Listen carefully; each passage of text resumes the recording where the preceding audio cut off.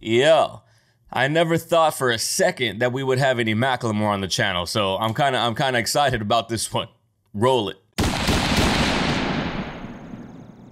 Welcome back to the channel, everybody. Channel's name is TheThirdErnest. I'm Ernest Sadiano III, y'all guys' third family. If you're new here and you're not subscribed and you like what you see at the end of the video, consider clicking the subscribe button bottom right-hand corner. Now, like I said, I never really thought that we would have any Macklemore on the channel. He was never really an artist that I considered doing, just because, you know, I was never really a fan of Macklemore's music per se. I understood why it was popular, extremely popular. I understood like the infectious nature of it, why people gravitated toward his music, but I was never really like a deep fan. I didn't download the album. I just heard what was on the radio, basically. So because of that, he was never really gonna make the channel, but somebody requested it on Patreon as their Patreon request, and I believe today's request comes from, it's Pedro Veda, if I'm not mistaken.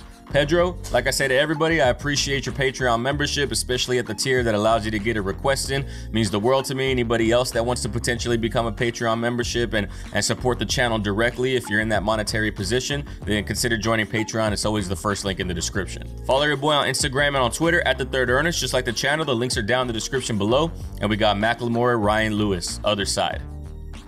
Let's get it. Oh girl, this boat is sinking. There's no sea left for me. And how the sky gets heavy when you are underneath it. Oh, I want to sail away from here. And God, He came down, down, down, down, down, down, down, and sailed down, down, down, down. This is already a lot sadder than I was expecting from Macklemore. Or this is obviously completely against, not against the grain, but this is completely the opposite of what I thought about Macklemore's music so far. Like Macklemore's music, like I said, I understood the appeal of it. It's very high energy. It's very fun. But this right here sounds like it's a ballad, like it's a sad song. And the gloomy nature of the music video and his expressions and her expressions, it just like it all seems very melancholic, I guess.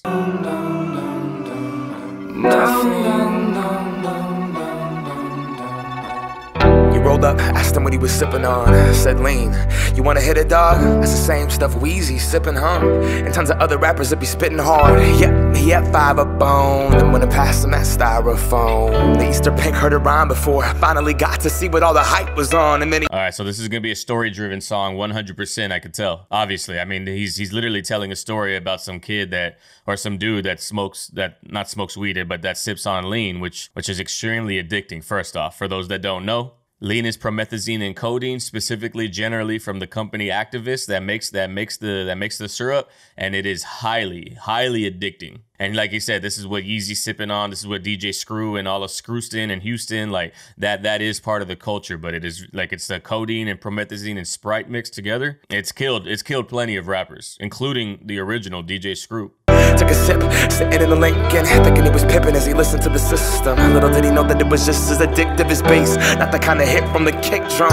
Hot box, let the bass bump. Take it to the face, go. Months later, the use went up. I honestly didn't know that he was going to say that at all. Lean is basically one step below morphine, which is one step below heroin. Like, they are all opioids. So they are all extremely addicting. That's why he said, little did he know that lean was just as addicting as bass, and bass is heroin. So, like, he didn't know that what he was getting himself into, you know? To the face, go. Months later, the use went up. And every blunt was accompanied by the pink stuff. But goddamn, he loved that feeling. Purple rain coated in the throat, just so healing. Medicine alleviate the sickness. Liquid to fix them, it comes with the cost. Wake up, cold sweat, scratching, itching. Try to skate the skin that barely fit him. Gone, get another bottle just to get a couple swallows. Headed towards the bottom, couldn't get off it. Didn't even think he had a... Yeah, see, this is what I'm talking about. Like, the story is of this kid becoming addicted. Like, he loved the feeling of what lean does mixed with weed. And lean is a downer. It like suppresses your emotions, and it suppresses your brain. That's why everybody says that everything feels slowed down on it. But yo, this is completely different than what I expected from Macklemore. Like 100%. I was not expecting this at all. And maybe it's because I never listened to Macklemore's music. I wasn't expecting him to be a storyteller, and I definitely wasn't expecting this powerful of imagery and this powerful of a message. You're literally hearing the kid go from trying it for the first time all the way to being completely addicted to it with like your skin itching and it feels like you need it. Towards the bottom, couldn't get off it. Didn't even think he had a problem, though we couldn't sleep without getting nauseous. Room spinning, thinking he might have sipped just a little bit too much of that cough syrup. His eyelids closed shut, sat back in the chair clutching that. Ooh, I don't know if they meant to do that on purpose, but when he said his eyes closed shut and then it blurs out for a second, then comes back in, that was tight. So that cough syrup. His eyelids closed shut, sat back in the chair clutching that cup. Girlfriend came in a couple hours later, said his name shook him, but he never got up. He never got up. Never got up. We live on the cusp of death, thinking that it won't be us. We live on the cusp of death, thinking that it won't be us, bro. Holy shit, that is powerful. We live on the cusp of death, which is that high that he's talking about, but with just 1 ounce too much and you're dead. Yo, that was a fucking bar right there. We live on the cusp of death, not thinking that it is gonna be us. And now that I see the cocaine being cut up, I assume that this is gonna be multiple stories about different types of addiction. That's just an assumption. I could be wrong, but still. Us, nah, it won't be us. I never knew what this dude looked like. Is sinking. There's no sea left for me, and how the sky. He always collaborates with this dude, I feel like, but I never knew what he looked like until right now. But there is a lot of water imagery in this music video. I'm assuming because, if I'm not mistaken, Macklemore is from the Pacific Northwest, like Washington, Oregon area. And I don't know if it's symbolism for like washing yourself clean or feeling like you're always that one step away from drowning. Like there's so many different ways that water can be interpreted in videos, but either way, it's dope. You are underneath it. Oh, I want to sail away from here, and God came down, down, down, down, down, down, down, and sailed down, down, down, down, down, nothing. He just wanted to act like them. He just wanted to rap like him. Us as rappers underestimate the power and the effects that we have on these kids. Blunt past, ash in the tin, pack being pushed, harassed by the feds. The fact of it is, most people that rap like this talking about some shit they haven't lived. Surprise. That's true. Most people that rap about this life, that talk about the drug deals and talk about the gangbangs and like just talking about that whole underworld lifestyle. Like it's not everybody's lived through that, but he just took the sip because he wanted to be like him. He took the sip because he wanted to rap like Lil Wayne, and none of those things came true. All that came true is that he got addicted. Like that is shitty. Surprise, you know the drill. Trapped in a box, decline record sales. Follow the formula, violence, drugs, and sex sells. So we try to sound like someone else.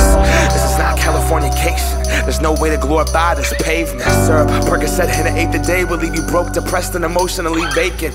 Despite how Lil Wayne lives, it's not conducive to being creative. And I know cause he's my favorite, and I know cause I was off that same mix. Rationalize the shit that I try after I listen to Dedication. But he's an alien, I'd sip that shit, pass out, or play PlayStation. Months later I'm in the same place, no music made, feeling like a failure. So did he honestly have an addiction to like cocaine, to promethazine, to I mean, I don't know if you can be chemically addicted to marijuana. I don't think you can, but you can still feel that need to feel high. I don't know Macklemore's story enough to know if that's the case or not. But if it is, that makes the song just that more powerful, you know what I'm saying? Months later I'm in the same place, no music made, feeling like a failure. And trust me, it's not dope to be 25 and move back to your parents' basement. I see my people's dreams die, I see what they can be denied. All right, so one thing that I will say about Macklemore's flow is that it seems very, I mean, it's like he's talking to us in this song, so I get the concept. It doesn't sound very much on beat. There's the words that he's trying to slant rhyme aren't really fitting in terms of a slant rhyme, but I get that he's trying to get a message across, like he's just talking to us versus actually rapping. But the delivery and then the overexertion or the forced perspective on a slant rhyme, it kind of throws the song off a little bit, but I get why it's like that. My people's dreams die, I see what they can be denied. And weed's not a drug, that's denial. Groundhog Day life, repeat each time. He said weed's not a drug, that's denial. Like if you're somebody who's saying that, oh, weed's not a drug, it's just a plant, that's denial. And like I said, it might not be a drug in the sense that you can become chemically dependent on it to where your body physically needs it,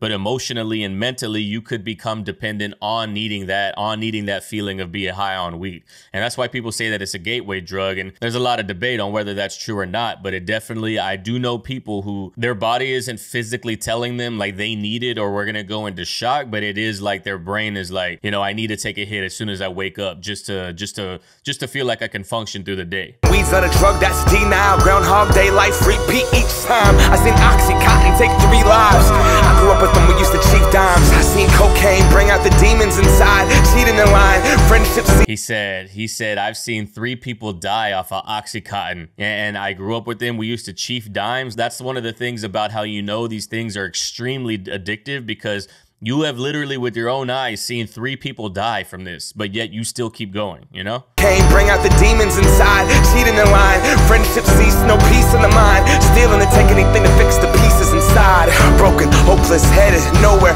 Only motivation for what the dealer's supplying. That rush, that drug, that dope. Those pills, that crumb, that roach. Bro, he's ending the song on a high note for sure. This is my favorite part of the track so far, even with the way the production is building up and his flow gets a little tighter than it was at the beginning. He said, friendships cease, no peace in the mind, but still they'll take anything to fix the pieces inside because they're broken. They come from broken places. Yo, that's good lyricism right there. Just the rhyme scheme for the peace of mind and peace inside. Like that's dope. Supplying that rush, that drug, that dope. Those pills, that crumb, that roach. Thinking I will never do that, not that drug. Growing up, nobody ever does. Until you're stuck, looking in the mirror like I can't believe what I become. Swore I was gonna be someone, and growing up everyone always does. We sell our dreams and our potential to escape through that buzz. Just keep me up, Hollywood, here we come.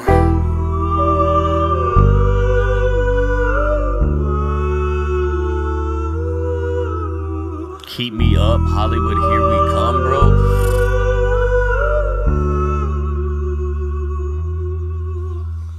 Bro, and that's crazy, like that he's saying like you never think you're gonna be that person that becomes chemically addicted or that's dependent on these drugs. Like no one ever thinks that. No one's like, bro, I can't wait to get addicted to this. They're like, nah, I'm not gonna fall to that. I'm in a stronger mental state, so these drugs aren't gonna do anything.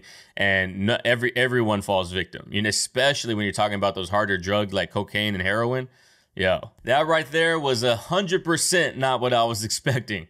Honestly, I was expecting something like I hear on the radio, and that's probably unfair to Macklemore just because I can't say that everything he does sounds like radio when the only thing that I know is his radio hits. Of course it's going to sound like the radio if it's on the radio, you know? Like I don't know any of the deep cuts, but this is clearly a deep cut. I don't think I was expecting anything so real and so powerful, and him opening up about his battles with addiction and the fact that he lost 3 friends, and we all think that we can beat the addiction, but the addiction creeps up on everybody. Nobody in their right mind is like, yo, I don't know about this addiction. I might become addicted. Let me just stop. Nah, everybody's like, let me try this because I know that I'm stronger than that. And then they end up not being, you know? This track single-handedly right here might make me go back and listen to more Macklemore just to see how deep, how real his other music is other than what I know from the radio. So Pedro, with your request, I appreciate it very much, bro, because I honestly would not, that sentence I just said, let me go back and listen to more Macklemore, that would have never came out of my mouth. So I appreciate the request for putting me on to this whole other side of Macklemore music that I never expected, you know? But yo,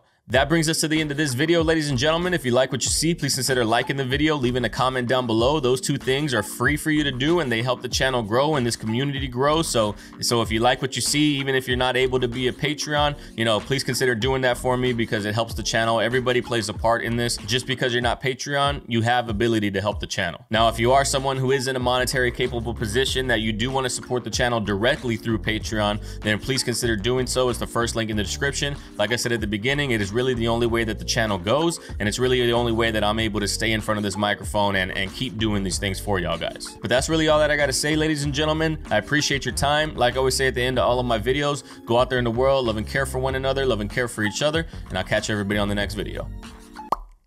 Peace.